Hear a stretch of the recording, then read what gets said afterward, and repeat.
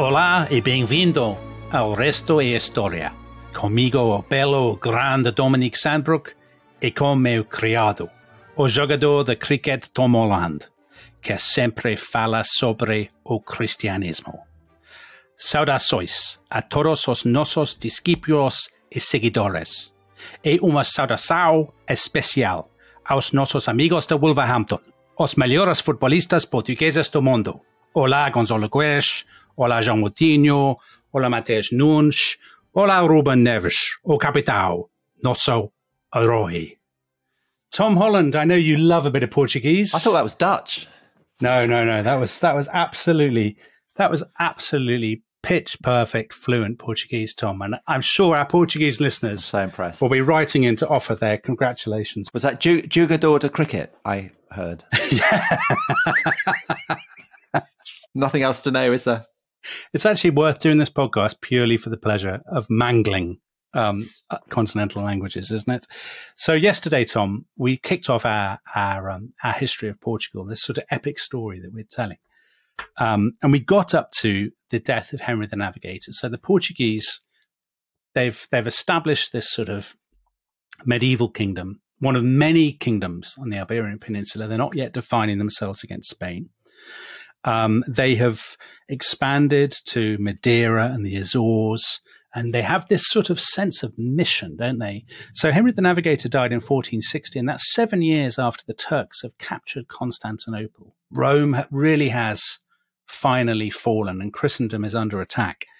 And I don't know about you, but I think that's hugely important in explaining the kind of militancy and the sense of mission that the Portuguese have in the next sort of 50 to 100 years or so, don't you?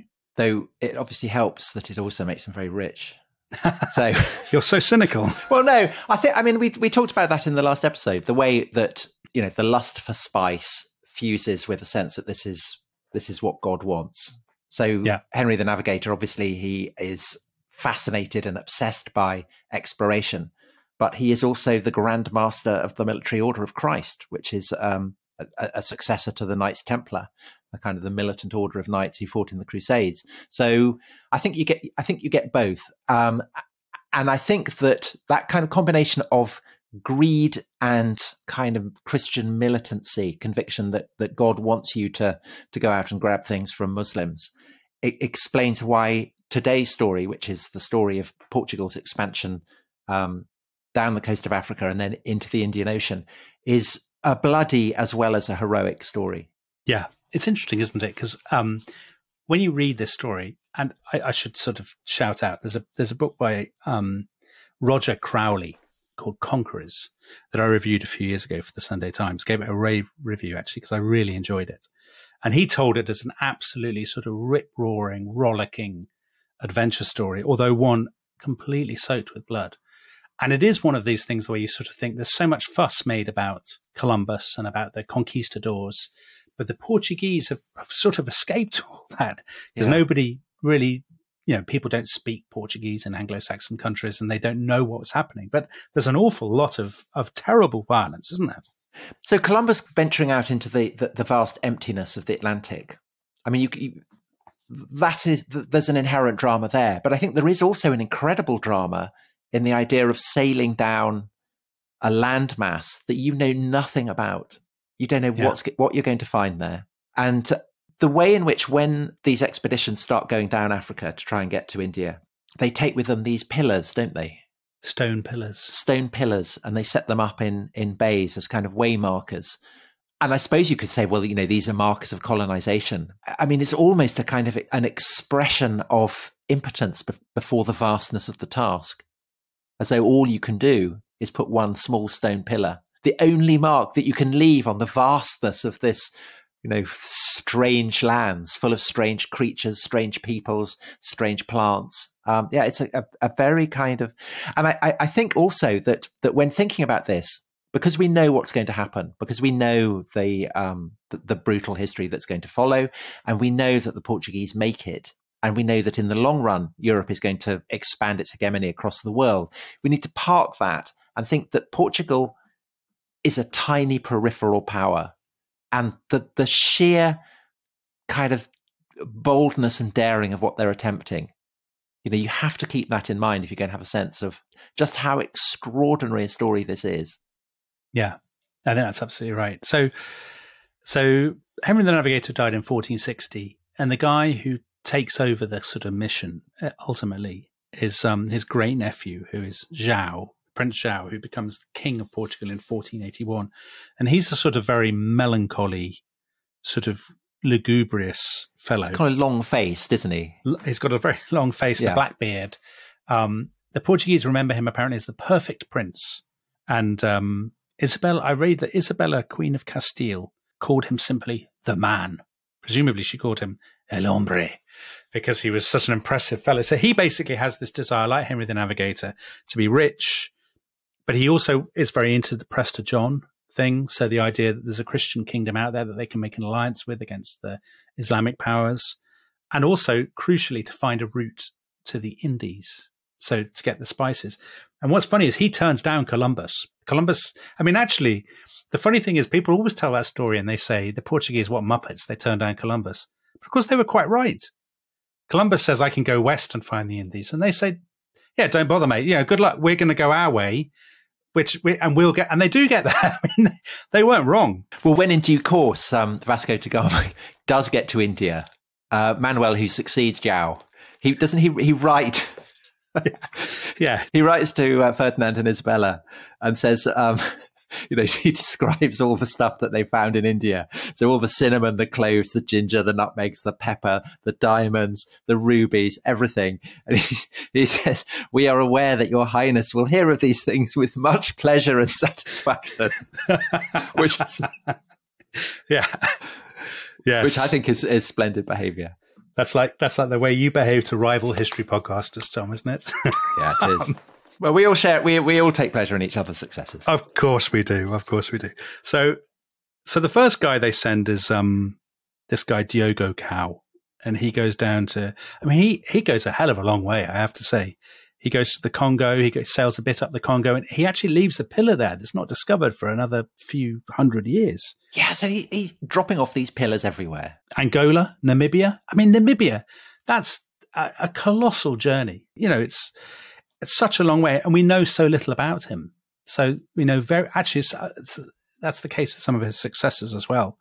So they sail for 500 miles up the Senegal River. They go up the Gambia. They're crossing the desert. They're going to Timbuktu. So the Portuguese are convinced that they can find the route to India, and also that they can find this guy, Prester John. And also gold, the supply of gold. Yeah, because they know there's gold out there somewhere. This is a bit like the Spanish in the Americas. We all know the story of the Spanish in the Americas. I actually like the Portuguese story better because it's not so hackneyed, is it? We don't know so much about it, I suppose. So the last pillar that Cao sets up is on black rocks where seals are basking, and then he turns back round. It's such a kind of powerful image. Yeah. So the next guy is Bartholomew Diaz. Bartholomew Diaz, I think, would be how our Portuguese how the Dutch would pronounce it. Bartholomew Diaz. That is how they say it, Tom. That is how they say it. Yeah. I was once on a train it's a very strange story, this. I was going to Barcelona, and I was sitting in the compartment opposite a couple. The man had no legs and the woman had no arms. Oh. It was they were a good team. They were a very good team. And they were Portuguese, and it was the first time I'd ever heard Portuguese people. And they had this sort of, at first I thought they were speaking Russian, because there were so many of the sort of sh and the sort of yow kind of sounds. And then I discovered they were talking Portuguese, and they said they could understand Spanish, but the Spanish couldn't understand them. So that's my great linguistic insight for today's episode. Amazing. Thank you for that. Anyway, can we get back to Bartholomew Diaz? Yeah. So he leaves. He's a knight. He's one of João's knights, and basically, João says to him, "Off you go. I'll give you 2 of these caravels." Now, if you don't know what a caravel is, Tom gives a brilliant excursion into naval technology. Yes, I did. In our previous podcast. Shallow bottoms. And crucially, Tom, what else have they got? They've got triangular sails. Triangular sails. Exactly, triangular And what does sails. that mean, Dominic? It means that they can do what they like with the wind. And they can literally do what they like. Is that what it means? That's exactly what it means. I think that's I learned that from NAM Roger, the great naval historian. He told me they were his precise words. Yeah. Right. So they set off. They set off in the summer of 1487. We know very little about Bartholomew Diaz. We don't even know when his expedition left, even though it's going to change the history of the world. And he takes his stone pillars, doesn't he? He takes his stone pillars. They love a stone pillar in Portugal. Can't get enough of them. When they take them now when they go on holiday. Anyway, off they go. They go for months. And by Christmas, they're in about Namibia or so. They've been going for 4 months. And then they take this absolutely... So basically, the wind is against them, so they think they can't go any further south. And then they take... This is where our grasp of naval technology will come in very useful time to explain this. They take this radical decision. So basically, instead of continuing to go south, they say, let's sail right out into the sea, to the west, into the nothingness. Because there, basically, the wind may kind of whip us around and take us in a big loop. Well, because that's what happens north of the equator, isn't it? It is. That the trade winds, you sail out, you go down Africa, you sail out west into the Atlantic, and then the trade winds blow you back to Portugal. I knew you were on top of all this, Tom. Yeah. I knew you were on top of all this. The rest is navigation. That's what we will be called. I'm like, what's his name? Patrick O'Brien. It turned out, actually, that Patrick O'Brien, you know, the irony is, it turned out that he was making it all up. He didn't know anything about rope or ships. Well, there you go. No one would ever say that about this podcast. That is we know our navigation.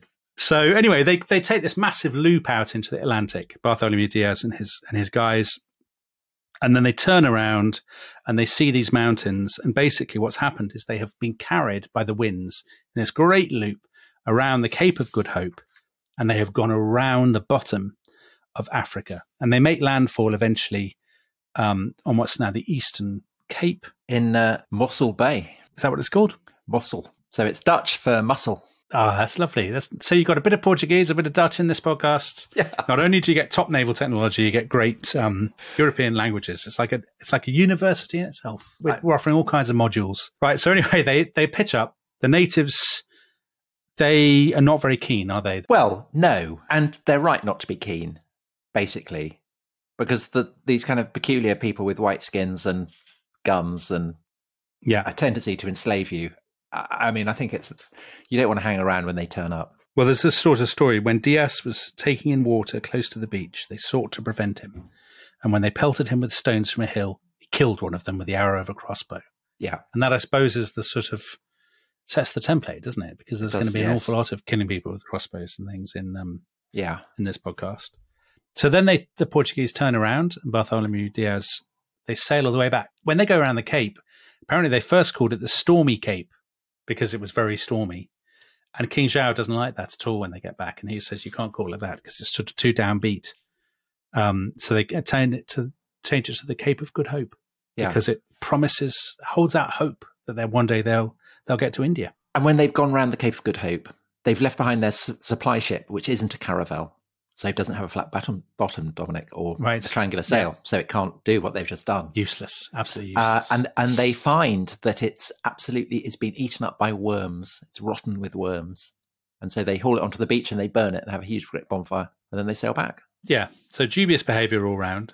They get back to Lisbon in December 1488. They've been away for 16 months. They've discovered more than 1,000 miles of new coastline. Well, discovered, I mean, the people who live there knew it was there. But the key thing is that they've discovered that, you can round Africa. Yes. Which, of course, the Phoenicians knew, and Herodotus reports it. So if he'd been reading his Herodotus, he would have known that. But, there are other ways of finding out. And this is, of course, the best part of 4 years before Columbus. So this is one of the key reasons why the Portuguese think, well, what's the point in you heading out to the west? We've already found that we can get around Africa. Was this publicized, or were the Portuguese keeping it to themselves? I think it's not immensely well publicized because I think there's there's an enormous amount of emerging rivalry, I guess, between the Portuguese on the one hand and Castile and Aragon on the other. Because, of course, up to this point, there's been no Spain. So the Portuguese are just one of many competing Iberian kingdoms. But with the marriage of Ferdinand and Isabella, you have this sort of big self-confident, and the conquest of the Alhambra and Granada. So that's 1492, isn't it? So the Portuguese are aware that there's this big rival now. And there's a definite sense of competition, I think, from this point onwards that wasn't really there before. And the Portuguese defining themselves against the Spanish. So it makes sense that they would want to hold on to. Sometimes they want to trumpet it to boast, but sometimes they want to kind of keep it to themselves. And that is the context for, in 1494, so 2 years after Columbus crosses the Atlantic, the notorious Treaty of Tordesillas, when basically the Spanish and the Portuguese divide the world up between them. Yeah, and the Portuguese, I mean, people don't really know this, but the Portuguese trick the Spanish, effectively. They send much better negotiators to Tordesillas, and they basically fiddle with the original deal. So the deal was they're going to draw a vertical line down the world, and in very, very simplistic terms, the Spanish will get the western half, and the Portuguese get the east. So the Portuguese have already gone east, and they're going to get Africa and the Indies and so on, and the Spanish will get the west. But the Portuguese, they basically persuade the Spanish to agree to shift the line by 1,000 miles to the west. And if they hadn't done that, they wouldn't have then been entitled to get Brazil. And so this is one of the reasons why people have argued that Portugal had already discovered Brazil by this point. I don't think they'd discovered Brazil at this point. But we've been describing how Portuguese ships are starting to veer out westwards and ride the winds. So I think it's not beyond the bounds possibility that they might have it's possible. Seen something out there. It's possible. I mean, who knows? Who knows? I mean, they don't settle Brazil. They don't really colonize Brazil for another few decades. Yeah. It's not their prime objective, is it? No, because they're still thinking about Prester John, spices. And India. And Islam. They're still absolutely all about that. And actually, the year after the Treaty of Tordesillas, where they've cut, I mean, this sort of carving up the world is pretty notional at this point. Because, I mean, all they've done is they've sent the odd sort of ship around. But they have this new king, Manuel. Manuel is the great nephew of Henry the Navigator. And he is very militant. I mean, he really has this profound sense of mission that we will grab the spice trade, we will destroy Islam. You know, we've shown we can get around Africa. Let's get it on. You know, let's go for it. And coincidentally, destroy Venice as well. I mean, yes, because the Venetians obviously undercut Venice. So actually, when you think about it, 50, 60 years before, Portugal is a nothing. It is a minnow on the absolute fringe. And now it's dividing the world up. And now, because of these splendid ships, their ambitions really are pretty boundless. And it's at this point that, you know, the guy that he turns to is probably the most famous of all these Portuguese characters, and that is Vasco da Gama. So I think we should take a break. And when we come back, we should tell the extraordinary but bloody story of Vasco da Gama's voyage to India. So we'll see you after the break. See you in a minute.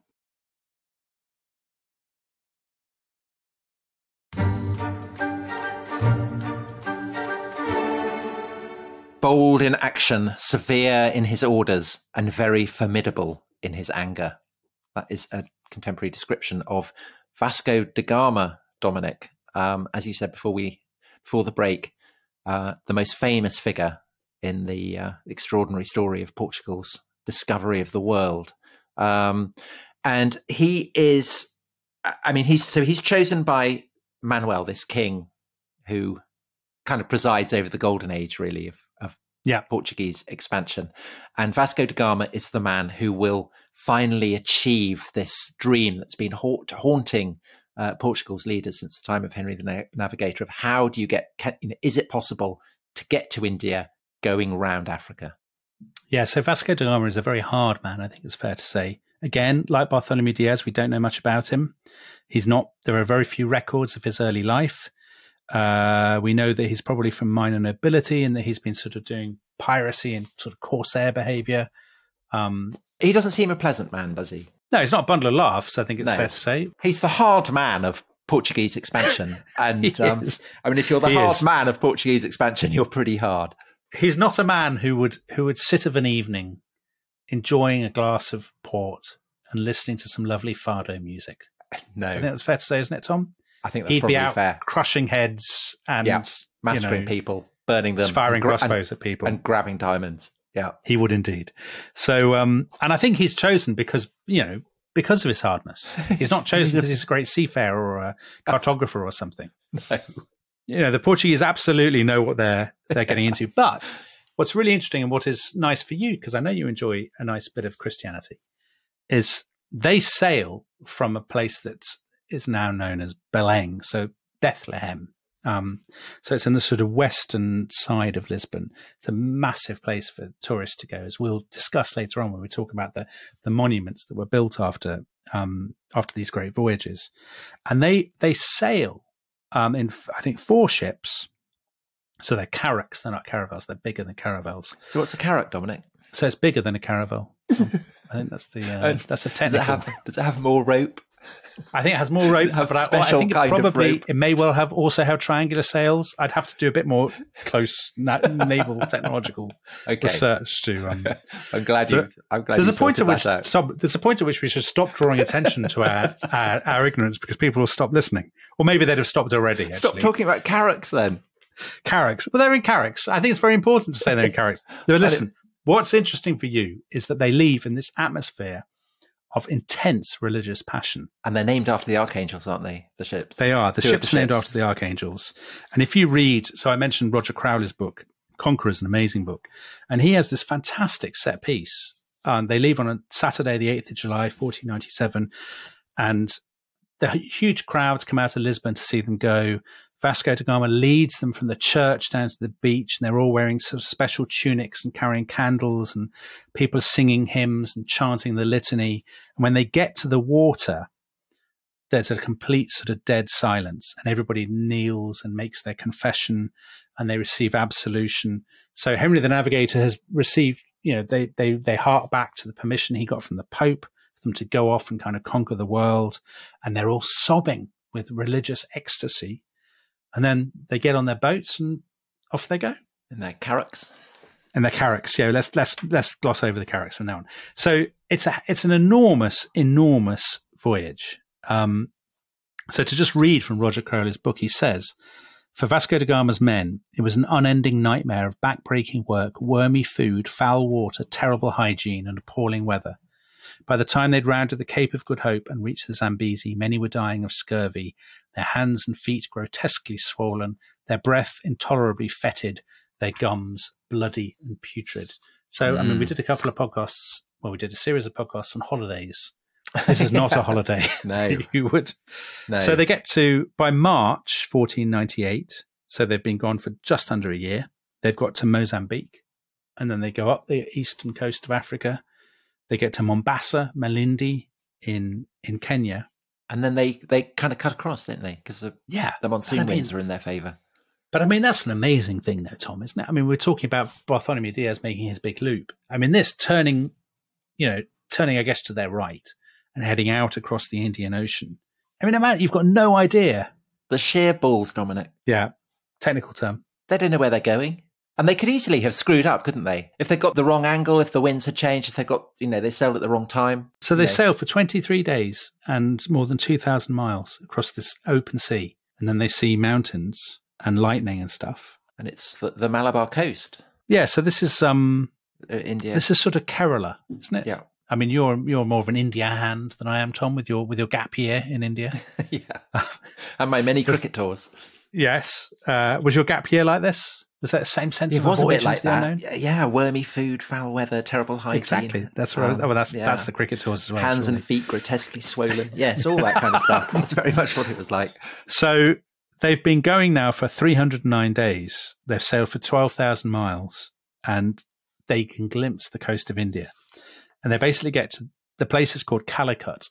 And actually what happens is then a complete damn squib, because they get there. Then they get there and there's some Tunisians there. Yeah. So some people from North Africa.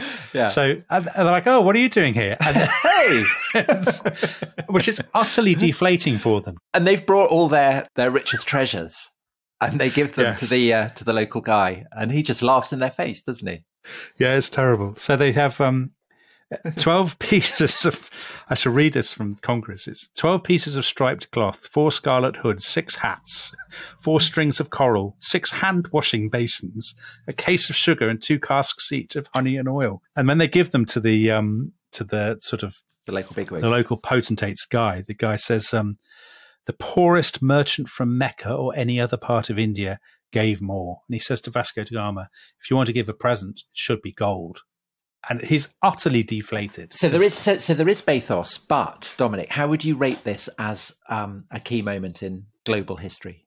I think it's pretty big, isn't it, Tom? I mean, it's a massive moment. I mean, the funny thing is, of course, there had been, Alexander the Great had gone to India, and people had traded with India, hadn't they? I mean, we talked in Cleopatra about how Cleopatra had thought of fleeing to India. So Roman traders are definitely doing it. But I think for Europe, it's a colossal moment. And in the long run, for Asia as well. Yeah.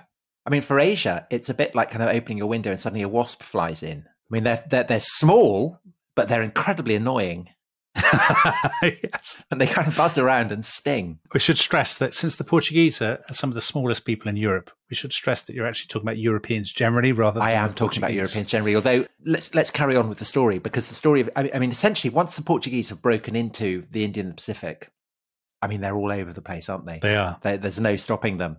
So Vasco da Gama gets back in September 1499, and actually he has lost 2/3 of his crew to sort of scurvy, disease, this, that, and the other. They're absolutely sort of battered and miserable and bedraggled. But they do bring back all this spices, and that's when Manuel writes to Ferdinand and Isabella. Going, Exactly. I mean, that's how many cloves has Columbus brought you? Exactly, because that's the funny thing. You see, Columbus is not bringing back the treasures that he had hoped for, which is why Ferdinand and Isabella are constantly saying, "Where's all the gold? Where's everything you promised?" I mean, Columbus died still claiming that he'd got to India. He never admitted and never believed that he'd made a terrible mistake, whereas the Portuguese are kind of laughing. Well, because Manuel, I mean, he really beefs up his royal titles, doesn't he? So he's been King of Portugal and Algarves, and he's already claimed a bit of Africa and so on. But now he claims to be Lord of the conquest, navigation and commerce of Ethiopia, Arabia, Persia and India. Yeah. Which is putting Ferdinand and Isabella in their place. Exactly. For the Spanish, this is very this is enraging. And as you say, Tom, for the next few years, the Portuguese, they send out expedition after expedition. And actually, these are often accompanied by horrendous violence. Specifically against Muslims, aren't they? Isn't it? I mean, so that militant anti-Islam is such an important part of the story. Yeah. Vasco da Gama, he makes 3 voyages in total, I think it is. And I think it's his second voyage that they come across an Arab ship called the Miri, which is packed with pilgrims who have been going to Mecca. And basically Vasco da Gama, he thinks it's his Christian duty. They captured 20 children and take them onto their boat and forcibly convert them to Christianity. And then they basically burn the rest. Yeah. They set fire to the ship and down it goes. And Vasco da Gama thinks this is absolutely tremendous behavior. When he next goes back... Is that when he captures all the fishermen? Yes. He captures loads of fishermen. He hangs them from his masts. And their families all come down to the beach because they hear that these Portuguese, very poorly behaved, have captured their relatives. And at this point, Vasco da Gama tells his gunners to fire in the crowd, to sort of shoot them down. And one of his men writes afterwards, "Seeing them cry, we jeered at them loudly, and the beach was soon cleared." So there's absolutely no sense. I mean, maybe I'm being unfair here, but quite early on with the Spanish sort of conquest of the Americas, you get people, what's that guy, Tom, the priest, Las Casas, who are sort of breast beating about what they've seen in Cuba or in Mexico or whatever. But you don't really get much of a sense of this from the people on Vasco da Gama's ships, do you? I mean, they're just absolutely delighted. Because as we said, Vasco da Gama is appointed because he is a brute, basically. And as far as I gather, his crews are essentially the kind of the sweepings of Lisbon jails. I mean, these are the most brutal men imaginable and kind of desperate, as I think you'd have to be to go on a kind of adventure into the unknown like that. Yeah. So, yeah, I mean, they are men who have been chosen because they are brutal. I mean, there's also, I mean, it's in a brutal world, isn't it? Because the Portuguese see themselves, they've been fighting against the North Africans. They see themselves as in this sort of ideological hot war with Islam. They already have this practice with Muslims, what they call merd in boca, which I won't translate, where they do stuff to your mouth, but also they will they'll take prisoners and shove bacon fat down their throats and things. I mean, this is a violent world, and the violence they're exporting to Asia comes out of the sort of European theatre, I suppose. And that's why it is so dangerous for them to go, because, you know, they have no friends out there. And it's not as if they're exactly making friends once they arrive there. And they just decide that violence is the way. So they intimidate, you know, they hang people, menace people. But they also decide that, and again, I mean, it's kind of very incredibly bold strategy that they're going to grab land and fortify it and make bases out. And this becomes the start of a whole kind of network of Portuguese bases that come to span the entire world. Yeah. So they said by 1503 they've got two. I mean, this is just within a few years of Bartholomew Diaz going around Africa. Actually, they've got two toeholds in the Indian coast, so Cananor and Cochin. And then in 1509, Manuel, whose ambitions know no limit. I mean, he has written to the Pope and basically said, Christians may hope that shortly all the treachery and heresy of Islam will be abolished and the Christian faith will be spread throughout the whole world. And he basically says to the Pope, I will deliver you India. I will deliver you Africa. And the weird thing is that Ferdinand has been saying exactly the same. So Ferdinand, as in Isabella, has been writing in identical terms. So both of them are basically saying, we're going to conquer the world, we're going to take all the loot, and this is great because it'll win us the Holy Sepulchre. Yeah. Because we think of the Crusades and the sort of the Age of Discovery as happening in different parts of history. We miss the fact that they really see themselves as crusaders, don't they? They think it's part of the same kind of continuum. And capturing Jerusalem is there. I mean, at the end of his life, Columbus is talking about, you know, expeditions to Jerusalem and all this sort of thing. Yeah. So early 16th century, they're all over it. So there's this guy, Afonso de Albuquerque. I hope I've pronounced that right. Beautifully, Tom. And he is the second European, so there's been a previous one, to be appointed a viceroy of India, and won't be the last. Yeah, I'm trying to remember. The first one I think might have been called Almeida, and he's Albuquerque's number 2, but he's the most important because he is. Do you know what they call him, Tom? You'd enjoy this. The Caesar of the East, the Portuguese Mars. He is a Caesar, isn't he? Because he goes around seizing things. Very good, very good. So he grabs Goa, famous tourist destination now.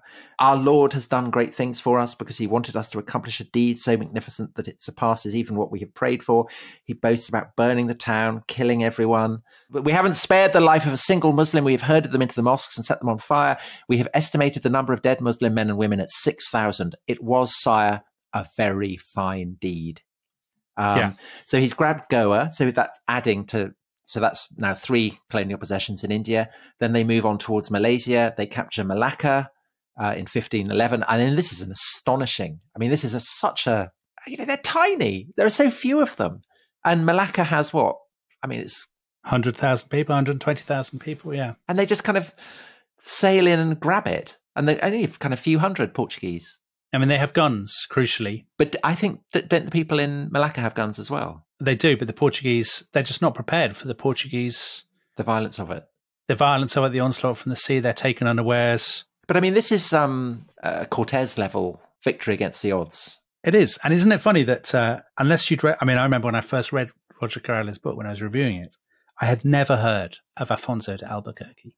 And he's within decades of the Portuguese setting out, just a couple of decades, basically, they've got as far as Malaysia and they're taking towns, establishing forts and colonies.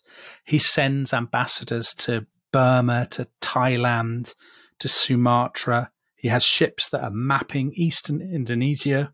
He sends ships to Canton in China. And due course they'll grab Macau, won't they? Macau, exactly, yes. It's not just the violence, it's also incredible kind of pioneering voyages. Amazing courage, yeah. And they get to Japan, don't they? Don't they found a colony in Nagasaki? They do, yeah, unbelievably. So a little bit later, 1543, they get to the southern bit of Japan, the first Europeans to reach there. And then they actually founded Nagasaki, the Jesuits, I think it was. Again, very little known in the kind of Anglo-Saxon world, but an astonishing sort of just the visionary scale of the achievement. Of course, one carried out with enormous violence. And since we've had so much violence, maybe we should have a tiny bit of, well, it's still violent, but it's a bit of light relief, because Albuquerque also sends back to Lisbon a white elephant and a white rhino. And the rhino is the one that Albrecht Dürer draws without having seen it. It's the first rhino to come to Europe since the time of the Romans. And the Portuguese, being the Portuguese, you know what they do with they get them to Lisbon, and there's huge crowds. They say, "Great, now we'll," like a child saying who would win between a lion and a shark. They basically want their instinct is to say, "Now let's see who would win the fight." But the elephant runs away. Well, it's very Roman behaviour. Yes, it is. It's very well. The elephant goes to Rome. Yeah, it gets sent to the Pope, doesn't it? Yeah. So Manuel sends the white elephant to the Pope, and there's a huge. There's some Indians, there's parrots. It's a bit like a triumph, actually. Yeah.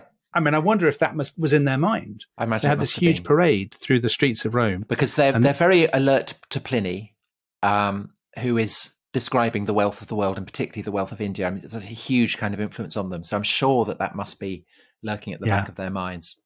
All this very Roman behavior. And the other Roman behavior is that they build kind of great monuments. They do. I was just going to say, but we're talking about the Romans. They call the Pope calls the elephant Hanno, which I believe is a Hannibal reference, isn't it?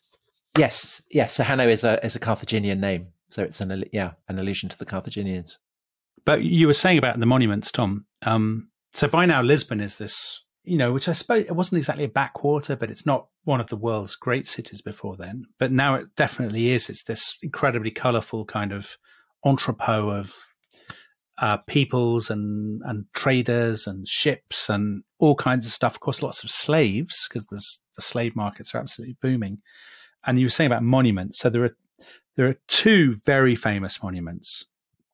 This is Manuel as the king, and it's what's called Manueline architecture. And if you want to see, if anybody hasn't been to Lisbon and they want to go and they want to see what kind of architecture you produce, if you are incredibly self-confident and sort of puffed up with your own glory, then you go to Belém, which is in the sort of western bit of Lisbon. It's where Vasco da Gama set off from, and it's where he's buried, isn't it? Yes, I think in the monastery. Yeah. So there are two really famous buildings that are symbols of Lisbon. So one is what's called the Tower of Belém, which is this sort of fort, sort of watchtower kind of building, very ornate, decorated with the heads of the white rhinoceros and all these kinds of things. So the classic kind of monument that you see as a symbol of Lisbon. And the other, which is even more impressive, is this monastery. The monastery are they called the Hieronymites? They call the Geronimos in Lisbon. I don't know what the Hieronymites are. There must be an order of monks. But it's this massive monastery. Again, unbelievably ornate, the sort of gorgeous stonework. And it's that monastery, Tom, I know you like a bit of food and drink on this podcast, where they invented the custard tart. Oh, the famous Portuguese custard tart. So the pastéis de nata, or the pastéis de Belém, which you can buy in there's a very famous kind of cafe next to the monastery, or just across the road from the monastery, called the Antiga Cofetaria de Belém. And there, the custard tart, and actually Roger Crowley ends his book about the age of Vasco da Gama with the custard tarts, because he says they're basically a symbol. They are a symbol of Portuguese. Have they got coffee by this Because you have coffee with it, which is obviously an import, but they're dusted with cinnamon. And the cinnamon is the perfect symbol of what they've gone to India to get, the spice trade. So he says cinnamon, sugar, coffee, that combination. But they have gone to India for the spice, but they've also gone to India as part of a kind of global crusade against Islam and to find Prester John. And presumably... It wasn't there. Yeah. By this point, so 1520, say, they've realised Prester John isn't out there. Yeah. And so their focus now presumably is starting to turn just to trade. Yes, I think so. I mean, I think they also realize now that Islam is not going to be defeated overnight, certainly by the 1520s or 1530s.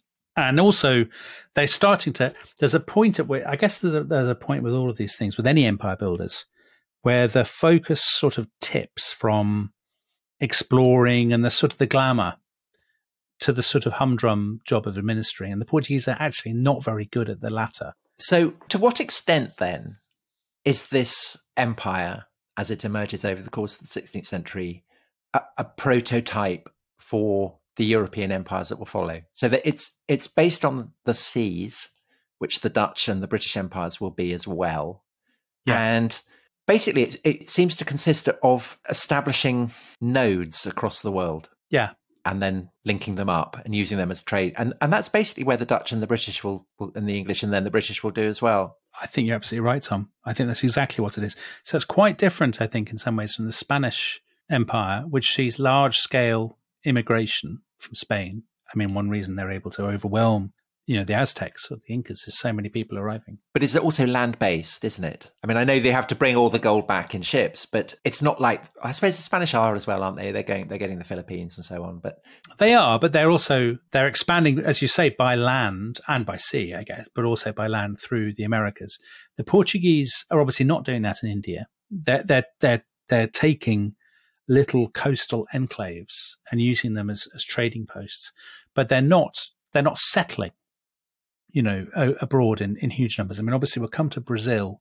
I think we'll probably come to Brazil in our next episode because the great expansion into Brazil really doesn't happen until slightly later. But I think it's a very good, the Dutch and the Portuguese are absolutely implacable rivals. And again, we'll probably mention that next time. Yeah, we will. Yeah. About this intense competition between the Dutch and the Portuguese. And actually, at one point, the Dutch basically take over a lot of the Portuguese empire and then the Portuguese get it back again. But yeah, I think it's the prototype for the Dutch Empire, I think, and for aspects of the British Empire, the Portuguese Empire. I mean, the Portuguese are not good at running it. So by the mid-16th century, they're already, there's endless governors fighting against each other. I mean, they're literally fighting against each other. Like the kings will send out governors who have to fight their predecessors to get hold of these sort of forts and trading stations. Brazil, they go to in the 1530s, and obviously the slave trade starts to become a bigger and bigger issue. We'll probably talk about that next time. But there's a definite sense that by the sort of mid 16th century, there's a bit of a loss of momentum, I would say, and a loss of mission.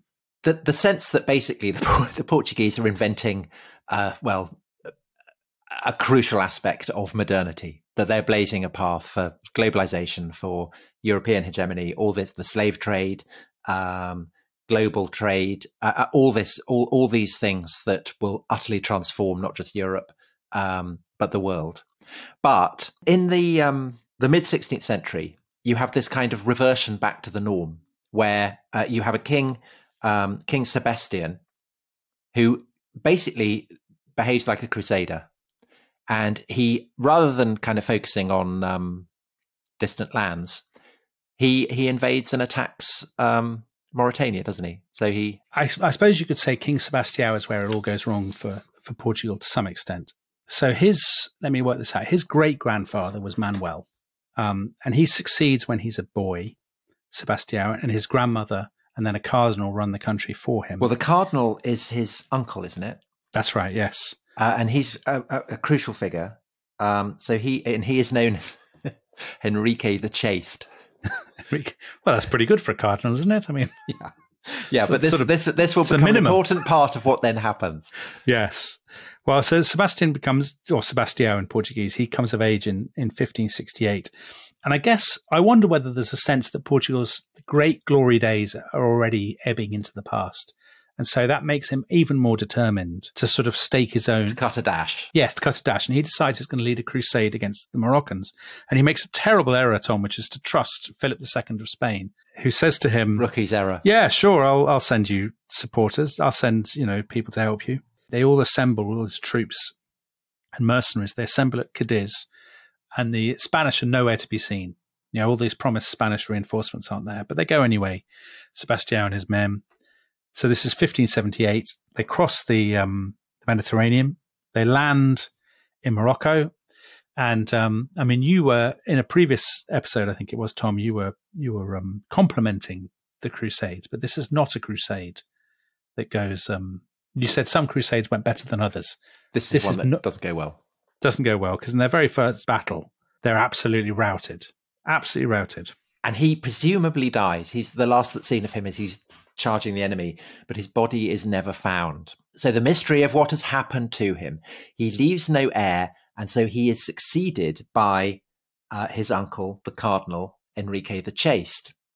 But by definition, if you're called the Chaste, you're and you're kind of 60 or whatever, you're unlikely to be producing an heir. And so when Enrique the Chaste dies in 1580, the guy who is next in line for the throne is none other than Philip II of Spain. Very much not a friend, I think it's fair to say, of the rest of his history, Philip II of Spain. He hasn't appeared in this podcast before, but now that he has, I just want to absolutely state my colours to the mast and say, not my favourite person. Not a fan. Well, he's not behaving well here. No. And he essentially, so he says about Portugal, I inherited it, I bought it, and I conquered it. So yeah, in every way, he takes over. Although having said that, I think we're doing Philip II down because he does actually behave quite well. I mean, he treats Portugal with dignity. Portugal remains, supposedly an independent kingdom. And I think actually, Tom, we haven't really touched on this as much as we could have done, but Spain itself is a very recent creation at this point. And, Spain is itself a patchwork of kingdoms, isn't it? Most obviously Castile and Aragon. So Philip II is adding another kingdom. So he wouldn't necessarily absorb it. Because, I mean, his predecessor, Charles V, had been ruling all kinds of different places without combining them into one. So the Portuguese, who already have, I think it's fair to say by now, a sense of their own distinctiveness, which has been forged in the previous 100 years because of their own explorations and their own missions, they have no intention of becoming Spaniards. And it's a bit like Scotland and England, I suppose. It's going to be very difficult to combine them. The parallel is, I guess, with Catalonia, which similarly has a very strong sense of its distinctiveness, gets absorbed into what will become the Kingdom of Spain and stays part of Spain. But the difference with Portugal, and the same thing might well have happened with Portugal, but I suppose the difference is that Portugal does have this, I mean, it has a vast global empire that is Portuguese. And as we enter the 17th century, so there are other powers that are arriving, Protestant powers, of whom the Dutch are the cutting edge. And the Dutch start to look with envious eyes at all these Portuguese possessions. And so the question of whether the Spanish monarchy will help the Portuguese to see these Dutch pirates as the Portuguese sees and help see them off is crucial to whether Portugal will become a loyal part of this emergent kingdom. Yeah, because also the Portuguese feel, I think, that they've been dragged into this world war against the Dutch. Yeah. Because they're yoked to the Spanish. Yeah. And the Spanish don't care about protecting the Portuguese possessions. And the Portuguese, you definitely get this sense, I think, by the beginning of the 17th century, that Portugal has been hard done by in being sort of united with Spain. And I think it's at that point, isn't it, where you start to get, well, you definitely get at the end of the 16th century, all of these imposters. So people who basically say, Sebastian, who was charging towards those lines and never seen again, Here I am. He's despite the fact I can't speak Portuguese in one of them. Well, there's one of them who's so the first one is a sort of a guy who's just an ordinary commoner. Then there's a guy who's a stone cutter from the Azores. He's obviously not. He's very poorly treated. He's hanged. But isn't the one who doesn't speak Portuguese at all? He's from Naples. He doesn't. So yes, I think that's pushing. It's very Perkin Warbeck and Lambert Simnel, isn't it? So. But basically, it becomes clear that he is dead, and so then you start to get these kind of weird King Arthur type stories that actually he is hidden away and he's waiting to come back. And this is a fantasy that sustains the Portuguese under Spanish rule. But I still think it's possible that Portugal might have accepted Spanish rule, except for what happens in the 17th century, which is basically the First World War. And I think that we should take a break here, come back tomorrow with a further episode, and we will begin with the First World War. So we will see you then. See you then. Goodbye. Adios. Bye-bye.